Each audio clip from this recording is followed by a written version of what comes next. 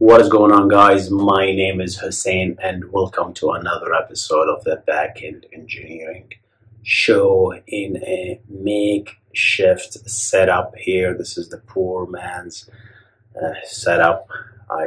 You don't want to see what I made my phone stand on to get this shot. But in general, I thought I'll take a few minutes to discuss a topic for this show, and that is Postgres version churn and its implication to performance, specifically to I/O reading effectively, and how does it really affect, and how Postgres version 14 addressed this problem of what they call the version churn or version bloat, right? How about we jump into it and talk about this topic. Welcome to the Backend Engineering Show with your host, Hussein Nasser. And the way I'd like to start this topic is to discuss how Postgres versioning or MVCC, multi-version concurrency control, works, and what is the side effect of the design choice that the Postgres team made to create a new version of the row, a new tuple effectively, to represent a change for that given row. So if you update a row, insert a row, or delete a row, that is effectively a new row being inserted into the database with the change, while we keep the state of the old version. Right? While I absolutely love that design, it has some side effects, and the side effect is the bloat that results as a result of these operations. As you update a lot of rows, you will get a lot of stale versions, and those old versions are necessary to be there because older transactions that started before that an update happens needs to see the old state of the row as it existed before. Okay, and the reason it needs to see that state is for consistency, right? And another thing called isolation, right? This is the I and the C in the ACID properties, which I talk about it a lot in details in my course. Another shameless plug here. Go to database.husseinnasser.com to grab over 18 hours worth of exclusive content there, talking about this beautiful bare metal fundamentals. So that's the decision that the Postgres database made, which is when I update, when I insert, when I delete, go ahead and insert a new tuple, right? And quick differentiation between what is a tuple and what is a row in Postgres. A row is what the application sees, right? So if I select something, this is a row, let's say primary key 7, that's the unique identifier 7, right? But a tuple is effectively the representation of the physical version of that row at that state, right? So a logical row can have many tuples floating around, right? Because it could have been updated many times. It could have been deleted effectively, right? And it will have multiple tuples, right? So that's effectively what it is. But as a logical representation, the application should only see one of them, right? The more it sees two, that's a corruption, which, by the way, happened to Uber back in 2016, I believe. One of the bugs that they complained about when they moved to MySQL. So that's the decision that the Postgres team made, and it's a very elegant decision because now all the transaction can see those older rows by checking their transaction IDs. So I started this at this time, right? This is the latest committed transaction at that time. So I'm only supposed to read rows that are created before this transaction, right? And this is effectively my visible state, right? There's many implementation that you could have done. Dates are one of them, but Postgres uses the transaction ID as a number, right? And every transaction starts, it gets a new ID.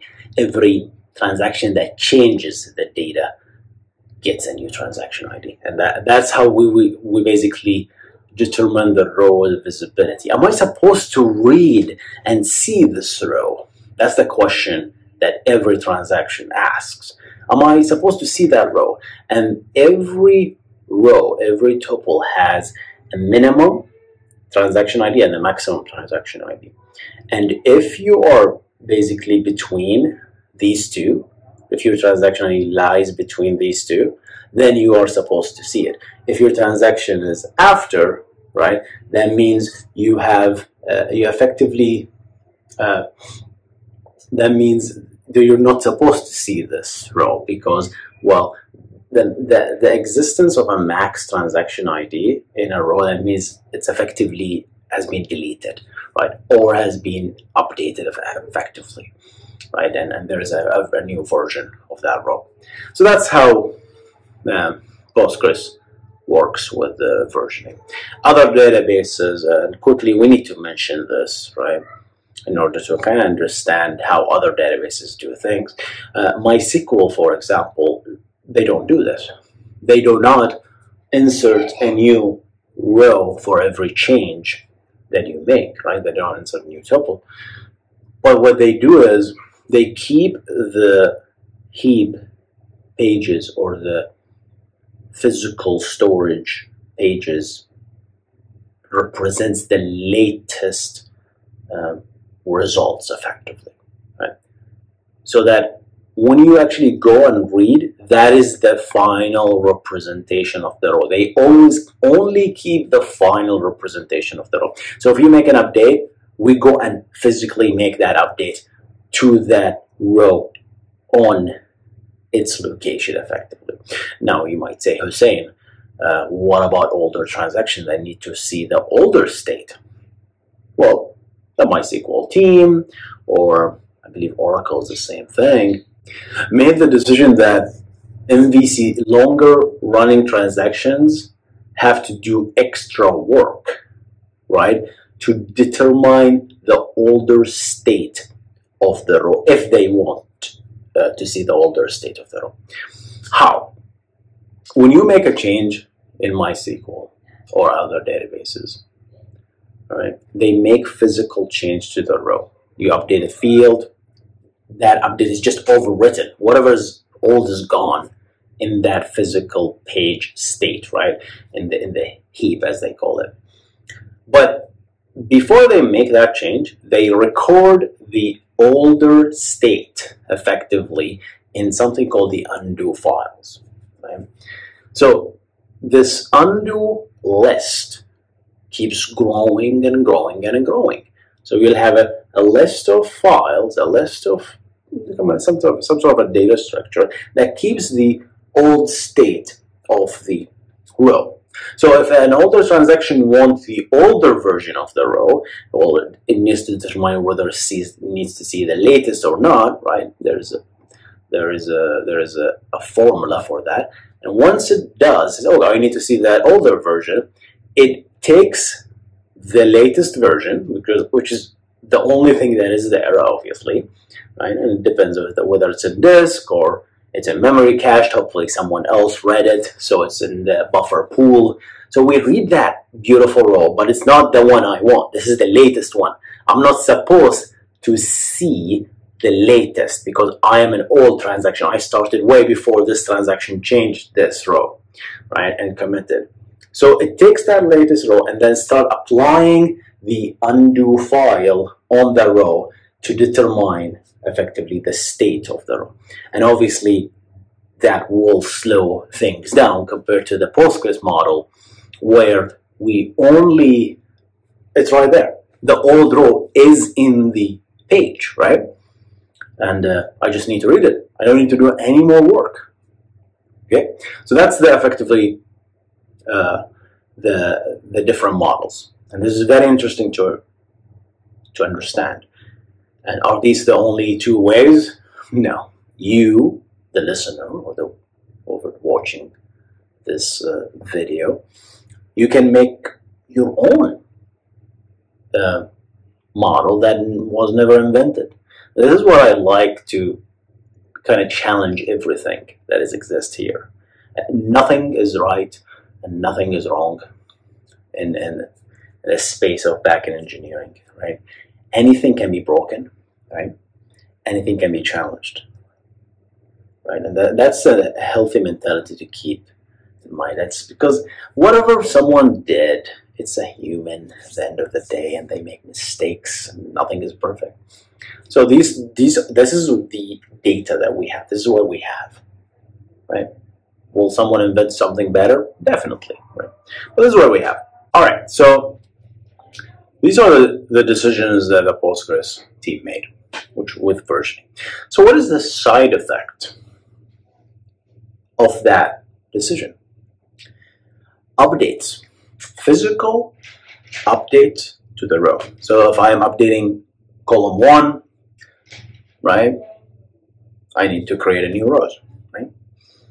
But if I update column 2, I have to create a new row. If I update column 3, I have to create a new row. So if you shoot 3 update statements to the same row 3 times, which is a bad idea, you're going to get three rows, 3 tuples representing that same row effectively, right? But here's the interesting thing. What if you have an index on column 1, an index on column 2, and an index on column 3?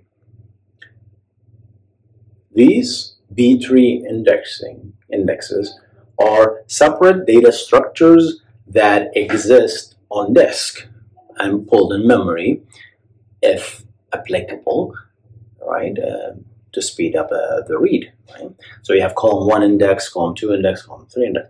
But here's, for Postgres, these B-tree indexes effectively contains the column 1 data or column 2 data or column 3 data, but with pointers back to the table, back to the heap, back to the actual, the source of truth where everything there, right?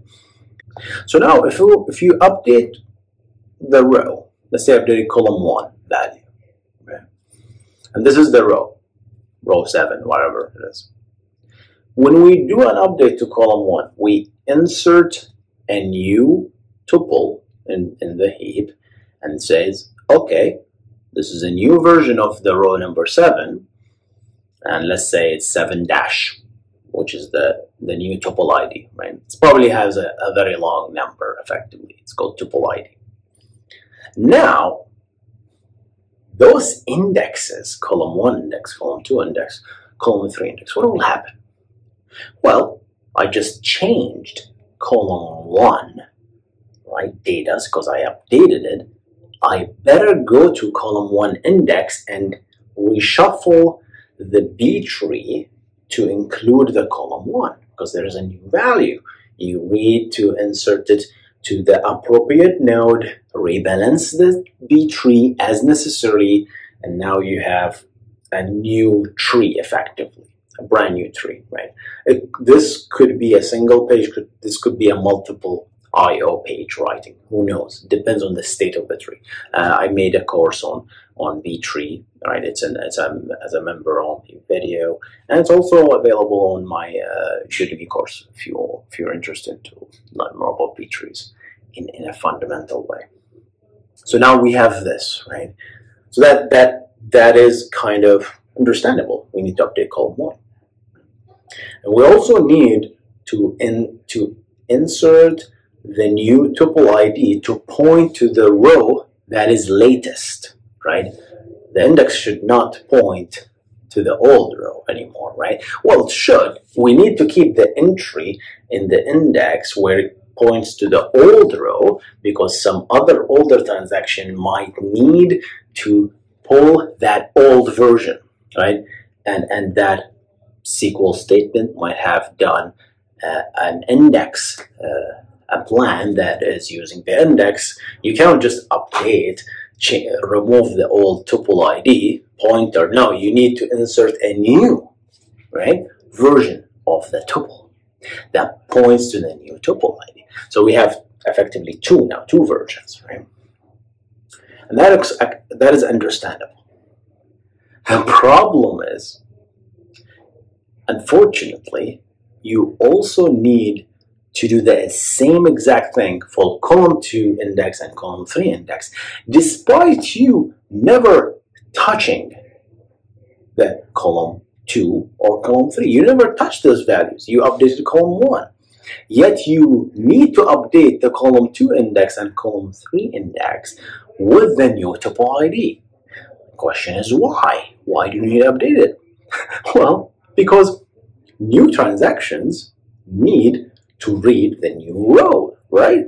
If a new transaction started after all this mess that we did, and it used column 2 index, and we haven't updated the tuple ID, it will read the old tuple, right? Because that's what is in what is in it.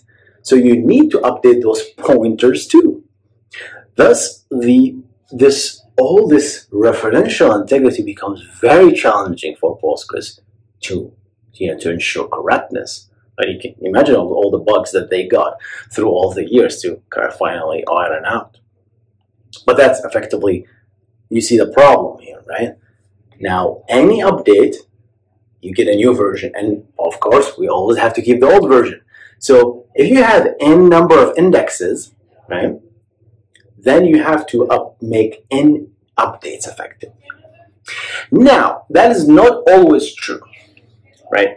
Because Postgres had this optimization. It's called HOT, right? Heap only tuple, where it'll be smart enough.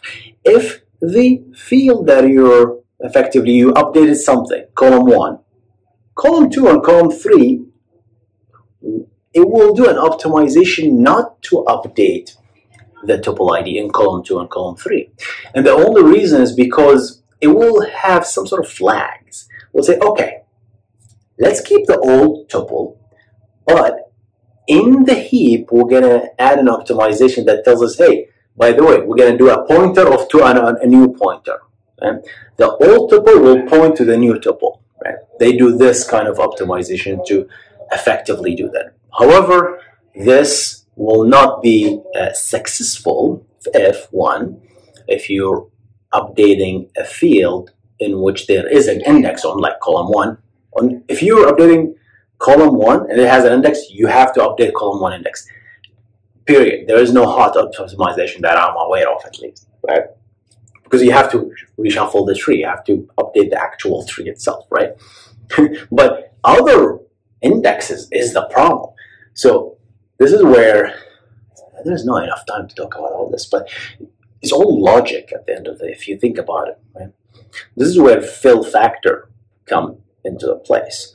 You need to, the page on which the heap stores the rows, you need to fill it up until a certain extent so that this heap only tuple can benefit from this optimization. Because the moment the tuple jumps into another page, this is out of the question. But let's take hot optimization out of the questions for now, and let's say that you will end up with a lot of these versions that are effectively bloat. These are effectively just version churn, where column 2 and column 3, which we didn't really touch, we touched column 1, yet they are being updated with duplicate versions, right? So now we have 10, 20, 30, 40, 70. If you are in an update heavy workload in Postgres, be careful because of this.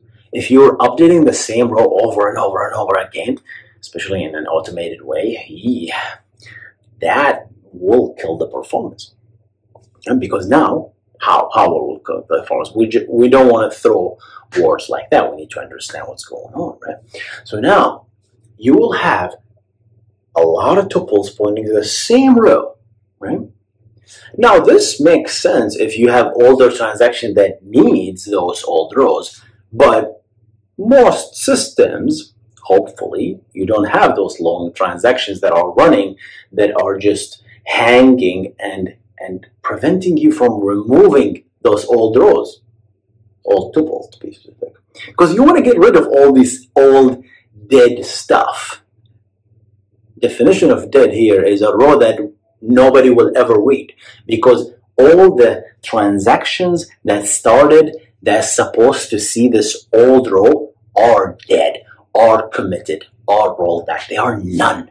So this is where Postgres kicks in with a process called vacuum, auto vacuum to be specific, and start cleaning up those stuff. So it's like, all right, we have all this jumbo old dead rows.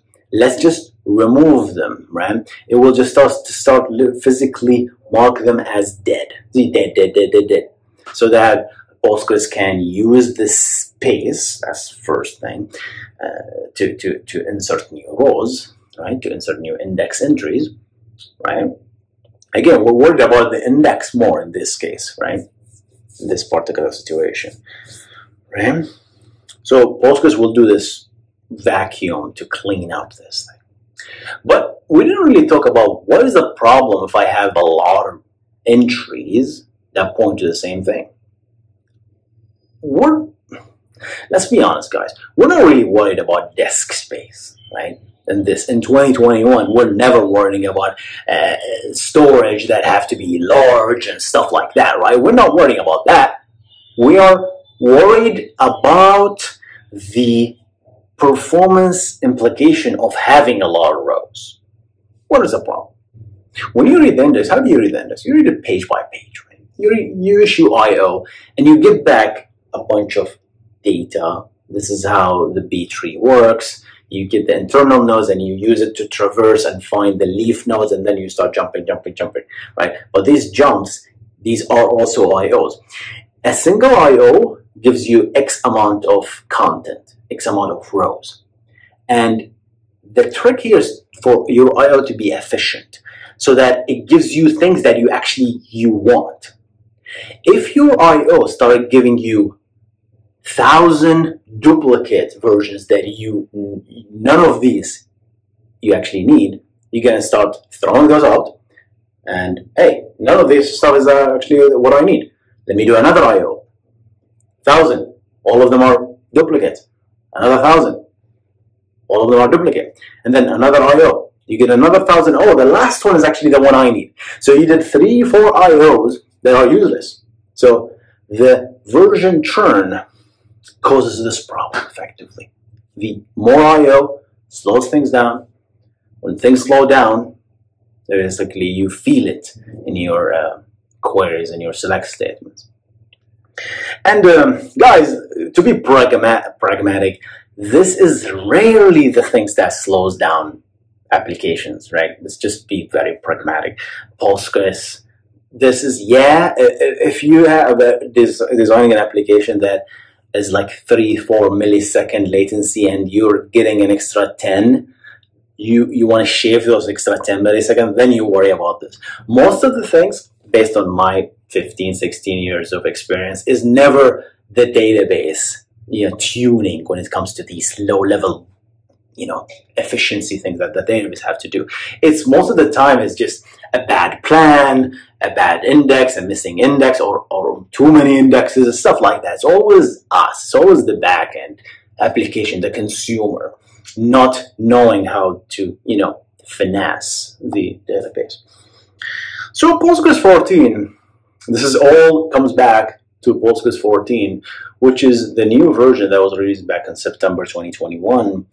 They optimized this B tree called bottom-up B tree deletion, where they detect during a read operation that, some of those version churns can be marked as deleted during my read, so that vacuum doesn't have to kick in, consume CPU consume memory to do this operation, right?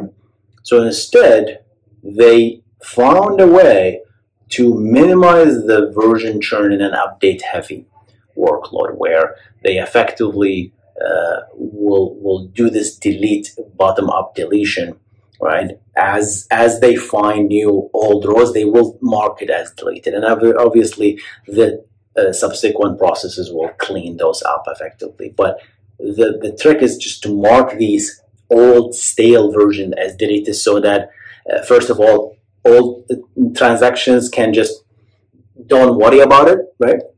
We don't really need to worry about these things, and our IOs will become efficient. Well, not straightforward, because you need to start inserting some rows in this blank space that we just deleted, right? There is some work need to be done if you think about it, right? Full vacuum will visually reshuffle, defragment, if you will, this empty space that is left as you start deleting those stuff. Guys, this is still an area that I'm researching, I'm learning more about, but it's just fascinating, the different decisions that different database vendors make, right? Postgres with their post-process vacuum to clean things up versus MySQL with their undo files, but it's always, you know, older queries will be slower. In case of MySQL, Postgres, older queries will be faster, quote unquote faster, right? Yeah, that's what I want to talk about, guys, today. Version churn in Postgres and how Postgres 14 handles it. Hope you enjoyed this episode, and apologies for the audio quality. I don't think it's that great, but I'll be back soon to the office and crank out some more content for you guys. Hope you enjoyed this episode. I'm gonna see you in the next one. You guys stay awesome. Goodbye.